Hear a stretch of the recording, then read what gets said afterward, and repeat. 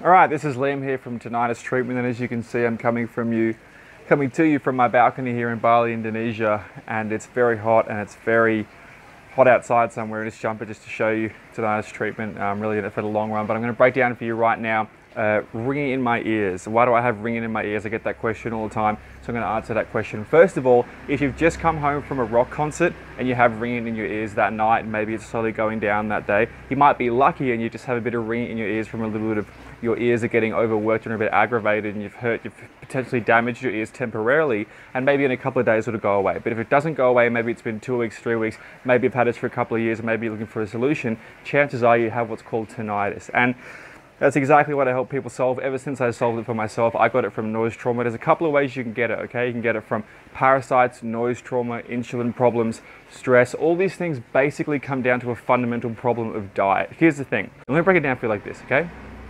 Diet is not necessarily what's going to cause your tinnitus, but diet is what is going to prevent you from getting over your tinnitus. The causation can be antibiotics, stress.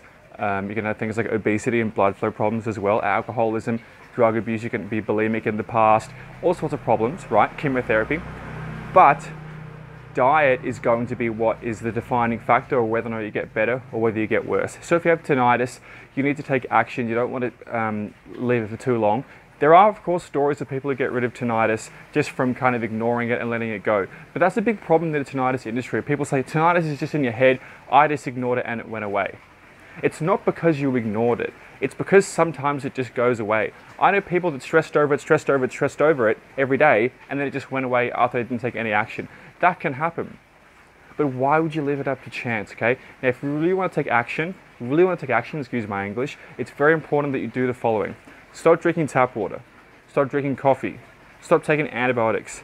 Now, the next one, stop taking antidepressants and medications. Consult your doctor beforehand, of course, because you can't just stop taking heart medications, you'll get sick. But if you have a blood pressure problem, you need to start fasting. Let me explain something. As I said before, diet will be the determining factor as to whether your tinnitus goes away, unless it goes away on its own, right? But it's not what you eat and what you don't eat, it's more that you don't eat at all. You need to fast, because if you have high eating frequency, you have high inflammation, which is aggravating your body and potentially worsening your tinnitus. Remember, these stories of people who their tinnitus just go away, that's because they inadvertently were doing the right things.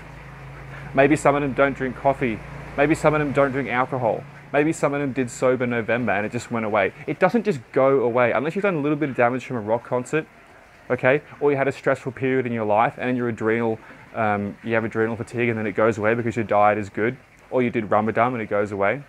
If you don't take action, most of the time it's not going to go away. So I really implore you, I've got a really simple guide. All you have to do is click below. It's called liamstopstinnitus.com, and it's the beginner's guide. It's going to show you how to prevent your tinnitus from getting worse, okay? Excuse me, and also completely eradicating it 100%. Doctors and ENTs who say it's for life, tell them to fuck off. It's not for life, it's a whole lot of bullshit, and it should be illegal to say that. It should be illegal to say tinnitus is for life. I had 9 out of 10 tinnitus, and now it's completely gone. So did other people as well, and now it's completely gone for them. Go figure. Anyway, so click below, go to liamstopstinnitus.com. It's a beginner's guide. It's going to show you how to get rid of your tinnitus. Really simple, actionable steps, okay? And it's completely free, okay? So click below now, and if all this guide did for you was to reduce your tinnitus just a little bit and give you a better night's sleep, and allow you to sleep without having the fan on, even when you didn't want it on, wouldn't it be worth it? I suggest joining the other people who've been downloading this guide for free as well, and click below right now. Once again, this is Liam from Tinnitus Treatment. This is about ringing in your ears.